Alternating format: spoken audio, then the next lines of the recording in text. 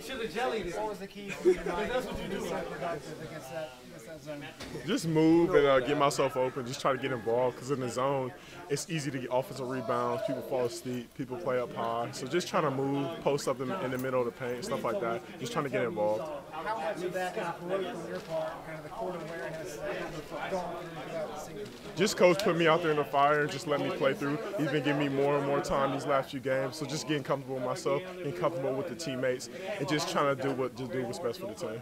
You feel like things are clicking for you right now? A little bit. Just still, I got a long way to go, but definitely things are starting to come together. The game is starting to slow down. I'm starting to see things. I'm starting to get used to playing with who's on the court, how they play, how I play. They're starting to have trust in me because of the stuff I've been doing the past few games. So all that helps. All that plays into my confidence. Is that the longest team that you've played? It seemed like a lot of leagues.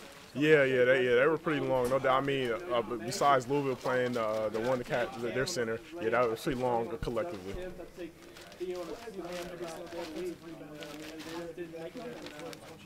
Just trying to get inside position and be the first step to the ball. Inside position, and then like I told you before, just him saying always go to the boards, always go to the boards. Usually when the shot goes up, I just hear in my head saying, "Get to the boards."